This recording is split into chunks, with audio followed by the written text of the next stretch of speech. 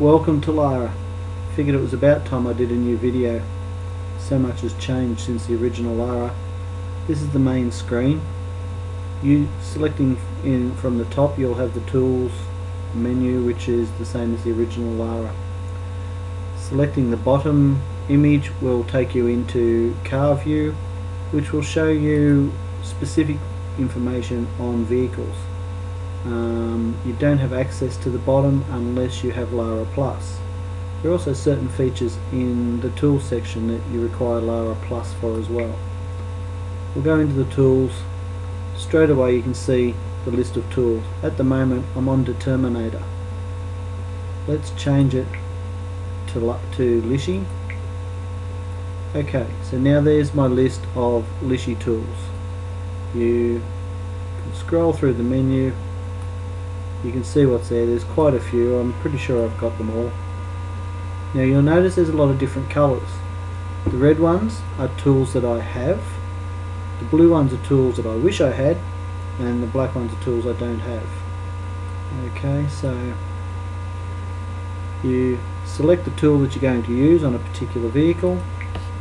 We'll choose CY24, and we're presented with the decoding screen, or the notepad if you like. So you go through with your Lishy tool and you pick your lock. Now if you're having any trouble picking your lock, you can always check for any hints. Some tools require lots of pressure or very little pressure, or particularly picking in a particular order may also help. So it's worth checking the hints and tips. One that always catches me out is that some of them you actually decode in the opposite direction to what you pick. So it's handy to know that. Anyway, you've picked your lock, you've started entering your codes because you're decoding your lock.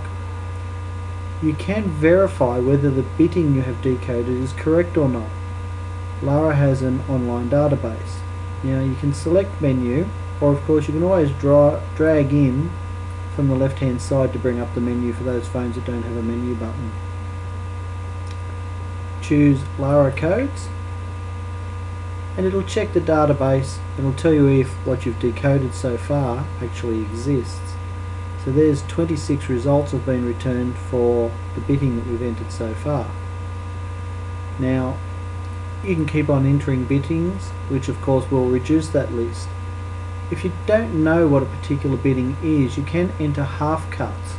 So if I enter by long tapping the 2, I'll get 2.5. So this means in that particular position, Lara will now search for either a 2 or a 3 cut. So we can go menu, Lara codes, it'll refresh the list. We now have 18 results. And you can see in that position there's a 2 or a 3. Had we have just made it a 3, menu, Lara codes. Alright, so we're now down to 10 results, and before long you can whittle it down to something that's, quite reasonable, and you don't have too many keys to go away and cut. Hopefully you're able to read locks, and you're able to read the first wafer in the ignition in many cases, and that will really eliminate what your possibilities are for you. So there you go, there's only actually one possible result. As well as giving you the bitting, Lara will give you the actual code, so you can record that code, keep it in your records, hand it on to your customer, do whatever it is you'll want to do with it. We have the assist button here. Lara will blank out any chambers that don't have any wafers in them for you.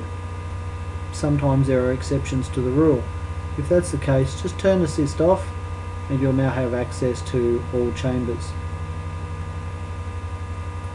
We're finished with that tool. We just go back. Yes, we're finished with that tool. We'll choose HON 66. Okay, so now we've got a track key, and we can enter our cuts just as before. Assist is off. I actually like to turn assist on. We turned it off earlier. There we go. So now I know on one particular side of my tool I'm only going to find cuts in certain positions.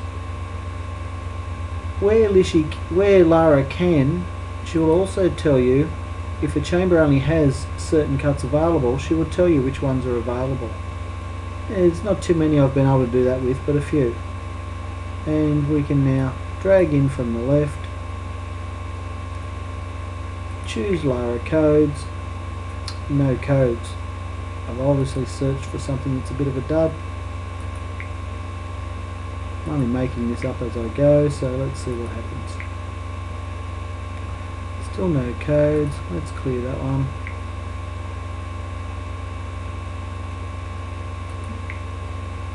Rightio. Gotta be codes for that.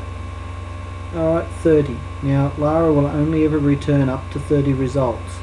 There may be a lot more than 30 available because it's just no point returning a whole heap of data that's useless. Returning 1,000 keys to you to go off and cut test keys for would be silly.